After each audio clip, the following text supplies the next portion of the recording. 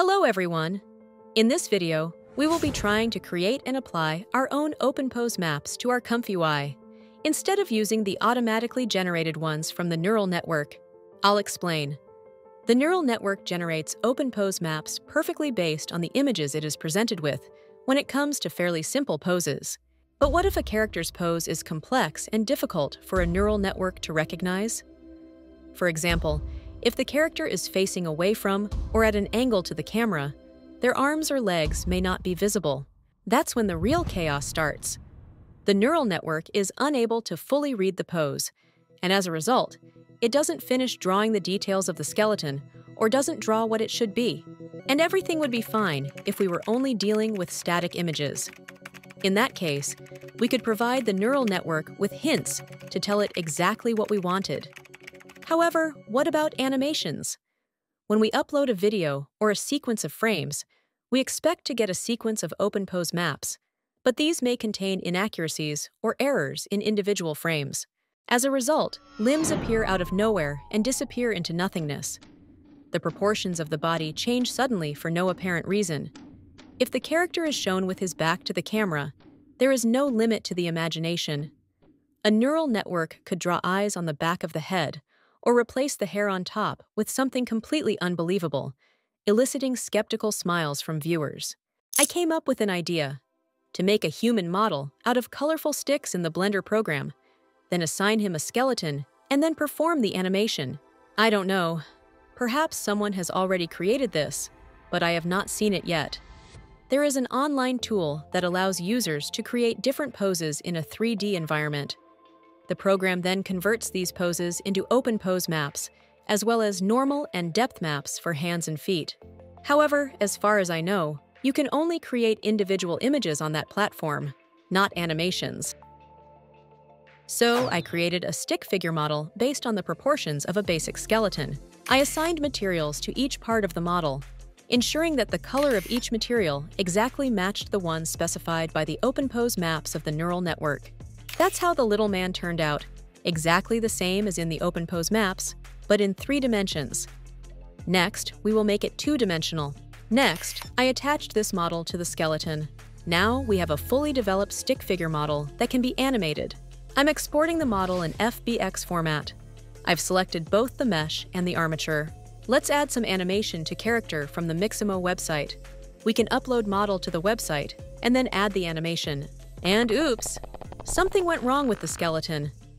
I had selected a more detailed version with fingers and facial features, but Mixamo's algorithms only seem to recognize the basic version. I returned to the Blender and attached the basic skeleton to the model. I'm uploading the model again to the website. And yes, such a skeleton is acceptable. I'm sending him to the stage. Let's try it out on something simple for now. How about the usual walking gait, for example? I'm downloading an animated model to test it out. Reopen the Blender program, but now we choose the second animation environment, importing our animated character, hiding the skeleton using the H key, and now our 2-dimensional character is without shadows and has a uniform color fill. Now it remains to adjust the image and create a perfectly black background. I click on the output icon, and here I've set the parameters for the output image. I select the camera. Next, click on the camera properties icon. To get the subject closer, increase the focal length. With the G key pressed, I move the camera so that the character is centered. When performing all actions, the cursor should be positioned at the beginning of the video. I add a plane by pressing Shift-A and selecting Plane from the menu. I unfold the plane and place it behind the character. We will assign a black matte material. This is the second button from the bottom. Let's create a new material. Here we write the value of 1, and here too. Everyone, we have a perfect black background. Rendering the animation. We go to the folder where we saved the rendered images. So, we have a map of the OpenPose that is close to perfect. Pay attention to the clarity of the lines and the quality of the image. And most importantly, all body parts are accounted for. Every finger is in its proper place. It's time for the tests. Here's my workflow. Here are the input data, the parameters for the output image, the number of frames, the checkpoint and VAE model, and the loader with OpenPose maps. These are the LoRAs that I use. One of them, the SD15 adapter, is required, while the rest are optional. positive and negative prompts. ControlNet and apply Advanced ControlNet Model Loader. If we needed to create OpenPose maps from an image, we would use the DWPose preprocessor. However, since we have our own custom OpenPose maps, there is no need for this preprocessor. AnimateDiff. I use the stabilized high model and an IP adapter with a sample image. K-sampler and VAE decode. The girl walks with a gait that corresponds to the one we have defined in the OpenPose models. Everything works well, except for some minor issues with her clothing around her wrists. Nevertheless, the overall result is quite satisfactory, and if we continue to refine and adjust the settings, I am confident that it can be improved even further. We are not focusing on the background at the moment. I will create the background later. Despite some flaws, he is quite watchable. Again, please note that this is only a draft and the very first step in the process. Let's try something a bit more interesting and challenging. Take this hip-hop move where the dancer turns his back and side. New OpenPose maps are generated using the same algorithm. I follow the same workflow as with the girl. However, this approach does not work in this instance. The neural network is unable to accurately determine the correct orientation of the character's back in relation to the viewer. The background is also changing randomly, but at this point, it doesn't seem to matter. However, the boy's dancing is quite beautiful. Here, we will use the batch prompt schedule, latent input node, where you can enter dynamic prompts. The clip value is passed here. Here is the number of frames for this node. It is important to note that if you do not provide this parameter, the results may be incorrect, and the outcome may not be satisfactory. This is a simple text node that contains a part of the prompt, which is placed at the beginning and is immutable. In this text, I am discussing quality, high detail, and other important aspects. This information is passed as the pretext parameter. This is part of the prompt and is also relevant to all frames. But this is the dynamic part of the prompt, where we describe the changes between frames. From frame 0 to frame 15, the character is shown sideways. From frame 16 onwards, the back of the character is visible.